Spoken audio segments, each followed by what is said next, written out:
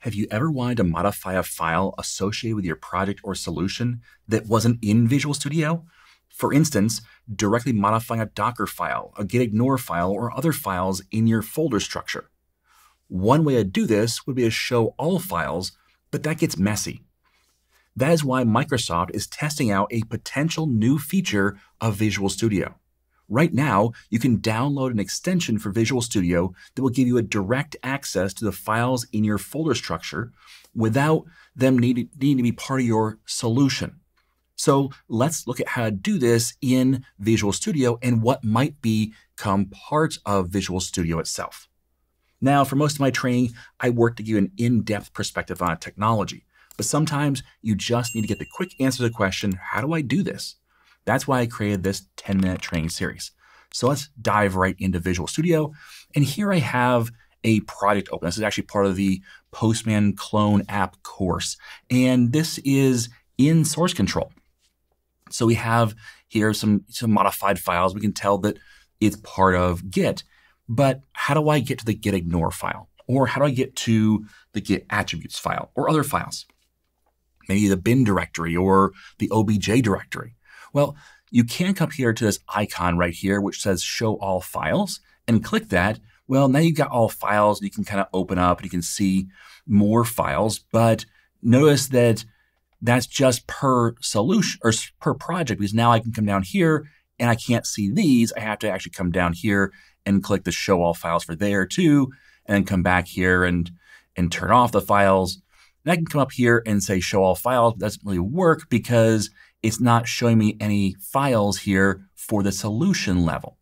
So I could come over here to this switch between solutions and available views and go to folder view, which would allow me to see that I have gitignore and Git attributes available, but then I'm not in my solution and project view, which means I can't do most of the things I'm used to. So I don't like that. So I'm going to switch back to my solution view. So what's the solution? Well, there's a new extension. We go to Manage Extensions, and we look up File Explorer. And this is the new extension manager, by the way. But File Explorer by Mads Christensen. What is happening here is he's testing out some ideas. And he said, hey, what if we did this? Or what if we did that? And he creates extensions first to see how people like it. So for example, there's 45-star reviews. People seem to like it. And right now there's 3,000 downloads. Hopefully after you watch this video, there'll be a few more because this is a pretty awesome extension. It adds the ability to have a Explorer view in your solution view, which allows you to modify these other files. So let's install this, which will be scheduled to install once I close Visual Studio. Through the magic of editing, I'm going to pause this. I'm going to install that and come right back to show you what it's going to look like. And we're back. And now I have this new entry in my solution. Notice it says Postman Clone app. It's a folder-like thing that's above all of my projects, or the same level as all my projects.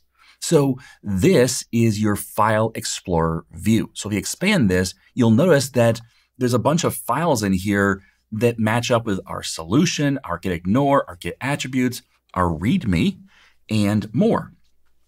So we can actually modify these files. I can click on README. I can make changes to my README right in Visual Studio without having to give up my normal structure of my projects in my solution. So this kind of mixes those two modes, but also makes it a whole lot easier and better. Notice I can right-click on a file and say Open in VS Code, or Open in File Explorer, or Open in Default Program, or Rename. I can copy the full path. I can get to these other files and work with them in a way that I couldn't otherwise do in Visual Studio. So maybe there's a gitignore change I need to make. Well, it's right here. Boom, done. And when you're done, you can even just keep this minimized, and then it just sits up top here and uses one line of space in your solution until you need it. But when you need it, you can come in here and look at the screenshots and go, oh, I want to change that. I want to change the Git attributes file and make some changes there. And this allows you to do that in a way that is useful, is quick and easy, while at the same time not disrupting your normal flow for Visual Studio. You don't have to change modes. You don't have to show a whole bunch of files you don't want to see, but yet you can get access to all of the files that are in here, not just the ones that are normally displayed in the solution view of the Solution Explorer. So this is a new extension. Try it out.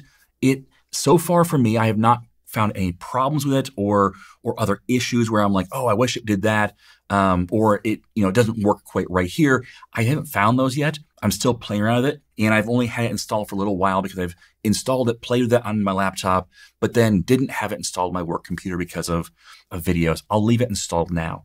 So with that, that's the new extension. Now, why is it an extension? And this is because what Microsoft is doing is they say, you know what, we want to change Visual Studio to make it better, to make it more user-friendly, to make it work more like you want it to work. However, we don't necessarily know what you want. And so, yes, you can hear from vocal people who are like, I want this, I would use this every day, this is awesome, and then find out that's the only person that would do that. So instead, what they do is they're now creating extensions for some things and saying, hey, let's test it and see if people actually want to use it. So you downloading it, you upvoting it, you interacting with it will help make it come about if you think it's valuable. But also, this is the opportunity for you to say, you know what, I think that there should be, some drag and drop capability that it doesn't have, or maybe there should be a right click and say, add to Visual Studio or add to Solution or something like that on the files. Maybe that would be something that would be helpful. Well, you can suggest those things because what they want to do is not just test to see if it's popular, but also how best to implement it so that they can do it right the first time because they're actually practicing before they do it for real. And the practice is the extension. So check it out, try it.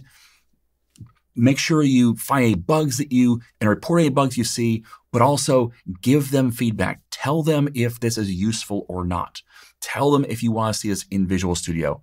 Because I think personally, this is a pretty great extension that does solve a problem I have. Not a problem I have often, but a problem I have. Really, the most useful thing is this README right here. Just being able to modify the README, super helpful. This is why I love VS Code, because VS Code just gives you the file structure view, and they kind of tacked onto it the working with projects and solutions, but really we work with the file view a lot. And so you can modify the things like the SLN file or the markdown file for the README or gitignore right in line. So this is getting closer to that. They cannot just break Visual Studio. They can't just say, hey, Visual Studio is now VS Code, but they can make changes to bring some of the benefits of VS Code into Visual Studio or ideas and kind of reimagine them for this new environment or this old environment, I guess is a better way to say that. So that's it. Try it out. Let me know what you think down in the comments. Thanks for watching. As always, I am Tim Corey.